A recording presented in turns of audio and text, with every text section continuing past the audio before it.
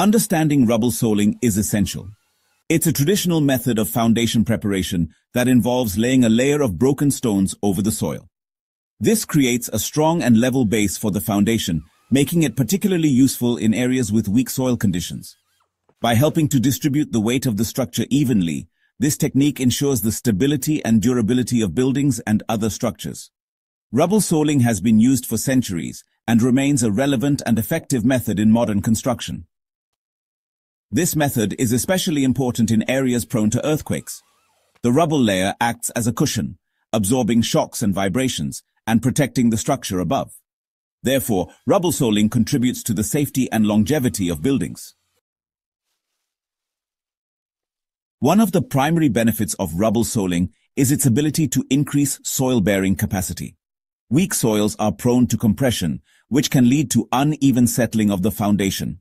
Rubble soling creates a solid base that distributes the load more evenly. Another advantage is improved drainage.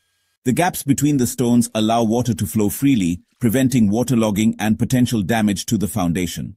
Good drainage is crucial for the long-term health of a structure. Rubble soling is also a cost-effective solution. The materials used are often locally sourced, which reduces transportation costs. Additionally, the process itself is relatively simple and labor-intensive, making it a more affordable option compared to some modern techniques. The process of laying rubble soling begins with site preparation. The topsoil is removed and the ground is leveled and compacted to ensure a stable and even base for the stones. Proper compaction is crucial for preventing future settling. Next, the rubble stones are laid in a single layer. The stones are placed tightly together to create a strong and interconnected base. Larger stones are used at the bottom, while smaller stones fill the gaps. Once the stones are laid, they are compacted again to ensure the stability of the rubble layer. Finally, a layer of sand or gravel is spread over the stones. This fills any remaining gaps and creates a level surface for the foundation. Section 4. Technical specifications, materials and measurements. The materials used for rubble soling must meet certain specifications. The stones should be hard, durable, and free from defects.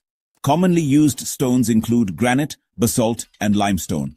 The size and shape of the stones can vary. The thickness of the rubble soling layer depends on the load of the structure and the soil conditions. As a general rule, the layer should be at least 150 millimeters thick. In areas with very weak soil, a thicker layer may be required. The quantity of materials required can be calculated based on the area to be covered and the thickness of the layer. It is important to order sufficient materials to avoid delays during construction. Section 5. Real-world applications. Rubble soling in action.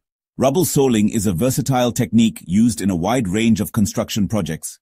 It is frequently employed in the construction of buildings, roads, and retaining walls. Its effectiveness in strengthening foundations and improving drainage makes it a valuable asset in various applications. One notable example is the use of rubble soling in the construction of ancient structures.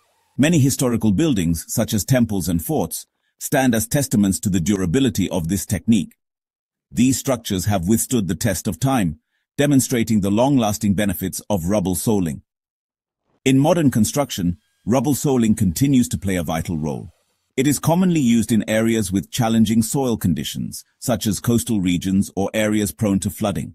By providing a stable and well-drained base, rubble soling ensures the integrity of structures built on otherwise unsuitable ground.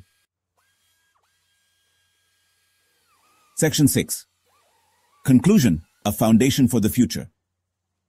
Rubble soling remains an essential technique in civil engineering. Its ability to strengthen foundations, improve drainage, and provide a cost-effective solution makes it a valuable asset in various construction projects. From ancient structures to modern buildings, rubble soling has proven its durability and effectiveness over time. As we move forward, it is crucial to continue incorporating traditional techniques like rubble soling into modern construction practices. By combining time-tested methods with innovative approaches, we can ensure the stability, longevity, and sustainability of our built environment. Rubble soling represents a sustainable approach to construction. By utilizing locally sourced materials and minimizing the use of energy-intensive processes, it contributes to a more environmentally friendly building industry. As we strive for a greener future, Embracing such sustainable practices is essential for minimizing our environmental impact.